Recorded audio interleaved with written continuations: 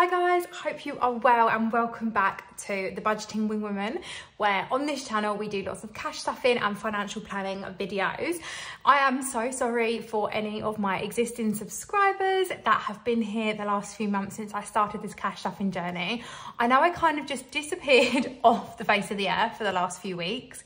However, things have been very busy behind the scenes. I had my son's birthday, we had Christmas, we then got sickness bugs.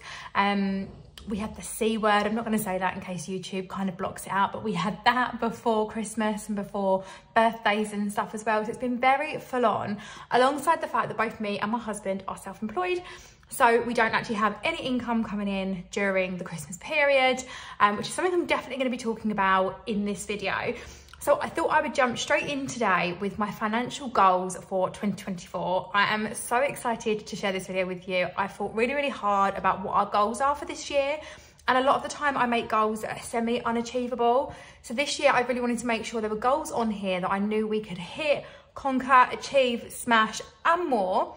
So if you want to see what financial goals I have planned for 2024, then just continue to watch. Okay, so we're going to jump straight in with our financial goals for 2024.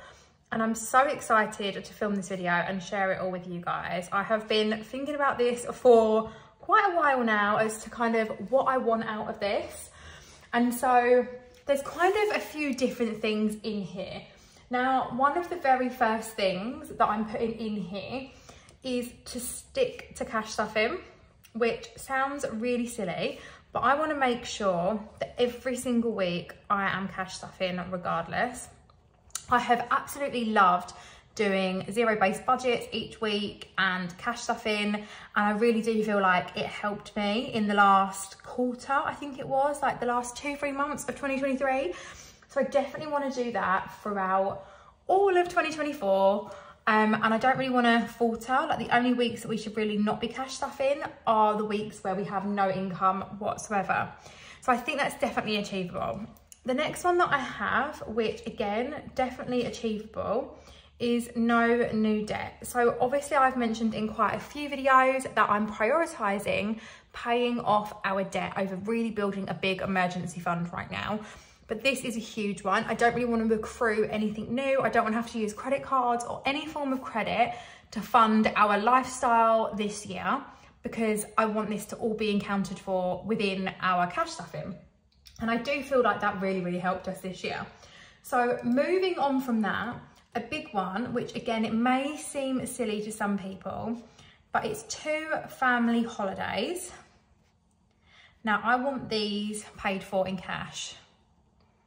So I don't want to, again, be putting anything on a credit card for these. I want these to be in cash. Now, I'm kind of expecting this to come to around £5,500.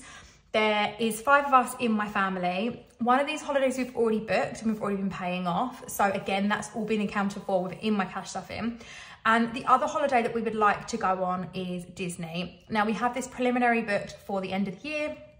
We've kind of booked our hotel and we know how much the tickets are going to be and stuff like that. So again, keep an eye out on my next few videos when I do my binder setup for 2024, because I'm so excited to share that with you. I have so many new binders and I have lots of new Happy Mail coming. So I'm so excited to share that all with you.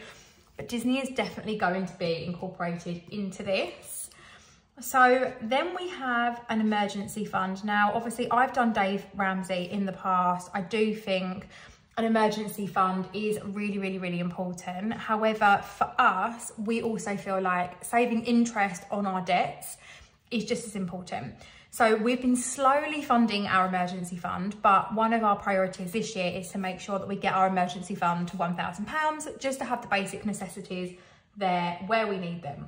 Now, something I realised from over the Christmas period is that what we haven't really accounted for in this past year is for the times where my husband is no longer at work. So for example, over the Christmas period, he can't go to work. It's not physically possible. So we are left with less income in those weeks and months. So something I really want to account for this year and get funded is a 1 week ahead fund, which may seem really silly to some people, but what my husband really wasn't able to do this year was to take a week off of work to have time with the boys or anything like that, unless it was a holiday that we were going on.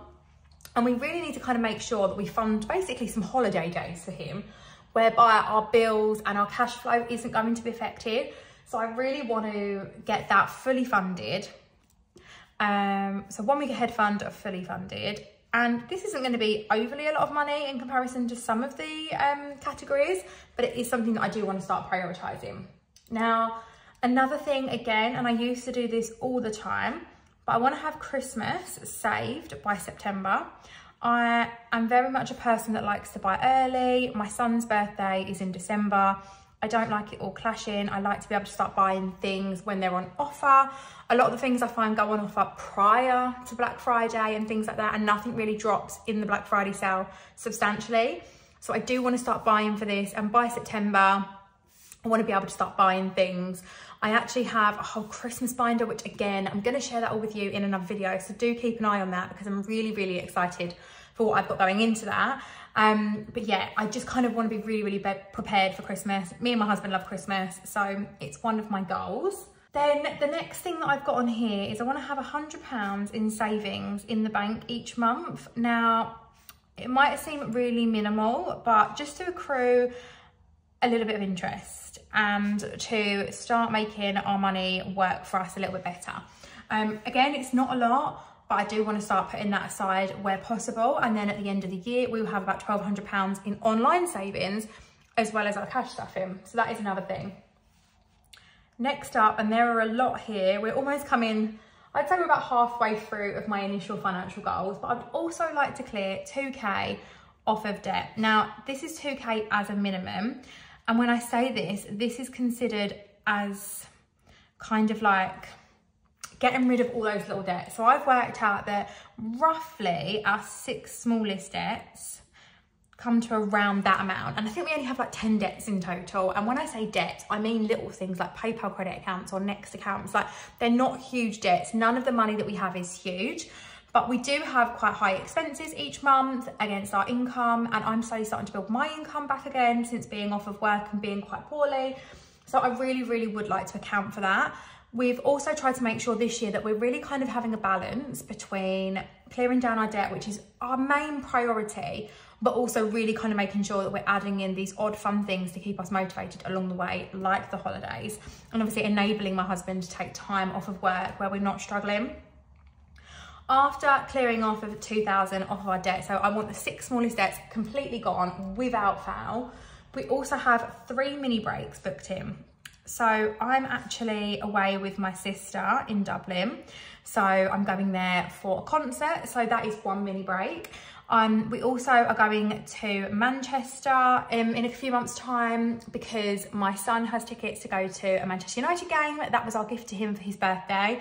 He's a huge Man United supporter. We went to Old Trafford a couple of years ago and did a stadium tour, but we promised him tickets. So he's finally going. That was his big birthday present in December. So we're also going there. And then I would also like to go away for my birthday. Every year I don't really ask for a present. I normally like to get and go away and have a trip with my husband and just have some peace. So this year I actually want a UK break. We was contemplating going away, but I've actually changed that because I really just want to chill out and relax. So again, I want all of these done in cash and nothing else. And then the very last one on here is I would love to start generating an income from this. So whether that's from a little bit of money from my YouTube videos or also from the products that I'm about to sell. So I have mentioned a few times now that I have products, and you will see these in my upcoming video, and I've been working tirelessly on these over the last few weeks and months. So I can't wait to finally get them up. So hopefully by the time this video is going live, you will see my products, but if not, you will definitely see them by the time I have my binder setup video go live. So do stay tuned for that. But I would love to start generating an income from cash stuffing. And I haven't really put specifically a budget or a total amount that I would like to earn from cash stuffing on that. But just kind of generically, I would like to start bringing in a little bit from this. I think it would be amazing to start generating some income from the videos that you guys watch, and also from products that I'm selling, and to know that people like what I'm selling. And I've really enjoyed making them, so I'm really, really excited for that. And then they are probably like my main goals for 2024 and what I would say are the things that I really want to achieve. And I think they're all doable, like sticking to my budget and cash stuff in, not accruing any new debt, our holidays. And if we don't have the second holiday in Disney, then so be it. But I really want to work towards it, and maybe we'll push that into the new year of 2025. Funding our emergency fund, I think is really, really important. Getting 1 week ahead and having that fully funded so my husband can take some time off. Having Christmas saved for. I think all of these things are really, really doable and things that we've kind of already got planned. However, I then have some stretch goals. So these are my financial stretch goals. Now, I am a big believer in manifesting and attracting what you want and really putting it out into the universe. And I don't want to be over ambitious, because I've done that in the past when theoretically things aren't even physically viable. And I'm all for manifesting, but you also need to be able to put in the work as well. Like, there needs to be things in place. Things don't just come to you. So with that being said, obviously it really does depend on how this year goes in terms of things like my health, because I'm due operations. That could put us a little bit behind in terms of anything new that might crop up.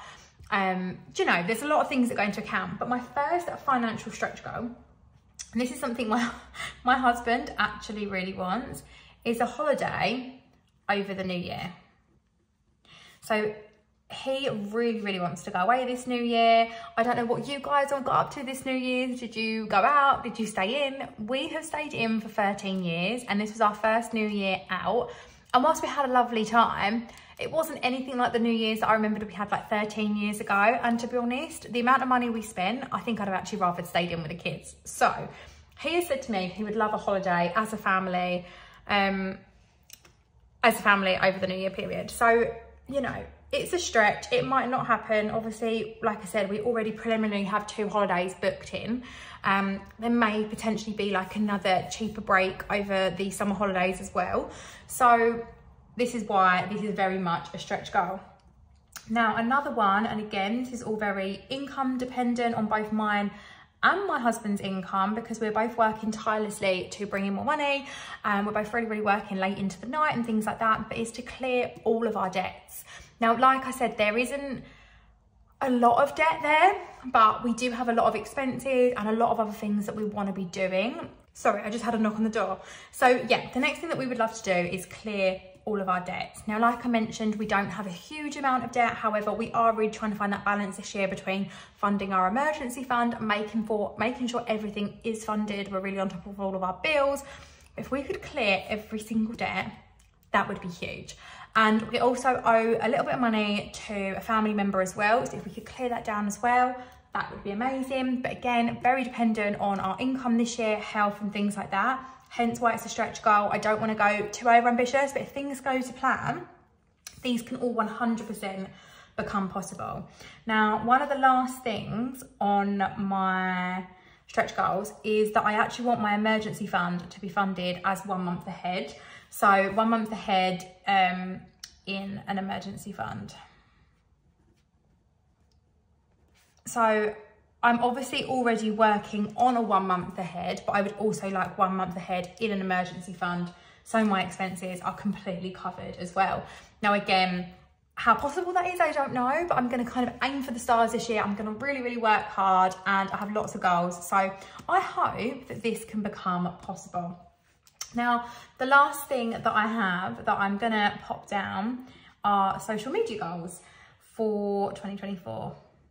Now, if any of you guys have followed me over on Instagram, you will know I am completely not active at all.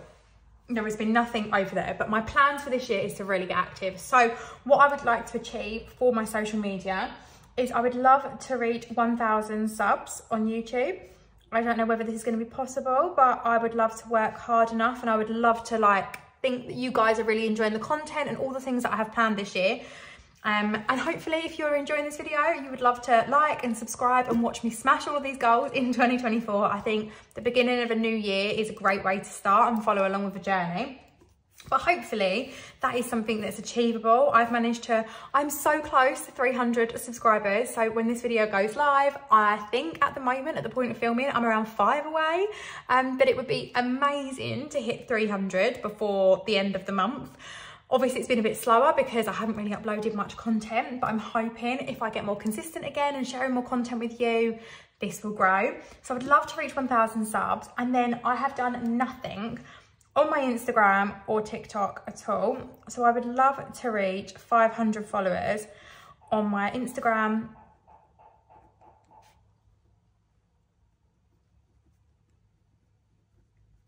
and my TikTok. And I don't even think my TikTok actually exists at the moment. So that's definitely something that I need to work on.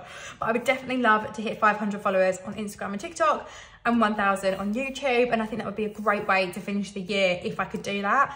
Obviously, I'm also a massive person that believes in going back and reflecting on your goals and figuring out an action plan and how to do this. And I'm not going to do that in a video.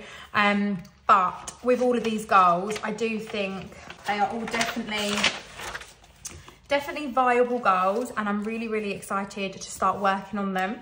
I hope you guys have enjoyed watching this video. Do let me know in the comments below any big financial goals you've got for this year. Is there one that you're focusing on in particular? I would love to know. Do leave me a little comment down below.